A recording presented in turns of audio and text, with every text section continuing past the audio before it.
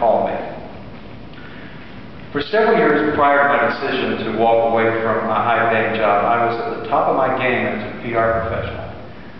I'd been a spokesman for the industry for nearly 20 years, and the last 7 or so as head of corporate communications at Cigna. But during the last 6 months of 2007, a couple of things happened that changed my life forever. That year, I'd been writing a policy paper that would be used by the health insurance industry to try to convince people that the problem of Americans without health insurance wasn't really a problem at all. I wrote that many, if not most, of the uninsured had chosen to shirk their responsibility to themselves and to their families. It was their problem, not society's. I'm sure you're familiar with this point of view. If you're uninsured, chances are you're a deadbeat.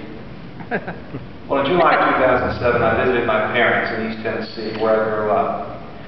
During that trip, I read in the local paper about something called a healthcare expedition that was being held a few miles across the state line at the Wise County Fairgrounds in southwest Virginia. The story said that thousands of people were expected to travel from as far away as Georgia and Ohio to this 3-day event to get care from doctors and nurses and dentists and optometrists who had volunteered their time. So I decided to go take a look. After all, I was in the middle of writing a paper about these people, and it was my job to be curious. So I drove up to Wise County early the next morning on U.S. Highway 23, which winds for several miles through the Appalachian Mountains. Folks, that stretch of Highway 23 turned out to be my road to Damascus. Nothing could have prepared me for what I saw when I got to the fairgrounds. I know I wouldn't be here with you tonight had I not made that journey. And as it turned out, it was also a spiritual journey for me. And again, one that changed my life. When I got there, the parking lot was jam-packed.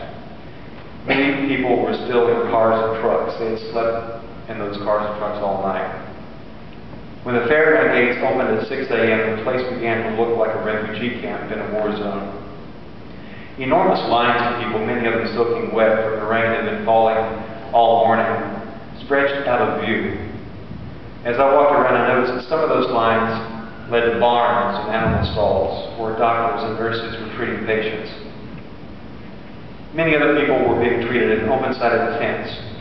Inside, dentists were pulling teeth and filling cavities. Optometrists and ophthalmologists were checking eyes for glaucoma and cataracts. Doctors and nurses were doing mammograms, and surgeons were cutting out skin cancers. Except for curtains that served as makeshift doors on the animal stalls, there was almost no privacy. Remember, folks, this was 21st century America. It certainly didn't feel like it. That day I realized that the folks in those lines were no different from me. They could have been my relatives or my parents' neighbors. I could tell from their faces that they were people with whom I shared cultural roots, but who, for whatever reason, simply hadn't had the good fortune to land a high-paying job like I had. It was clear to me at that moment that I was having an epiphany. Those people were indeed my neighbors.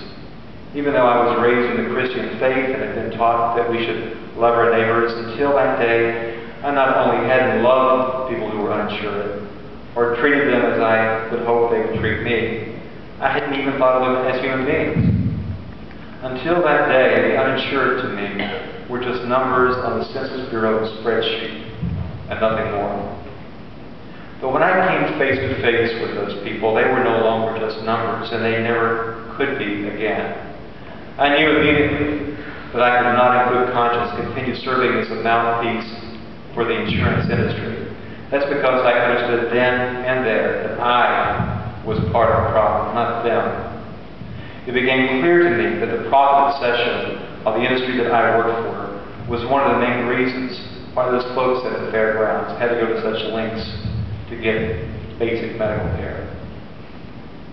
A few days before, I had literally been writing these people off. I had allowed myself to believe the insurance characterization of them, my own characterization of them, as being irresponsible.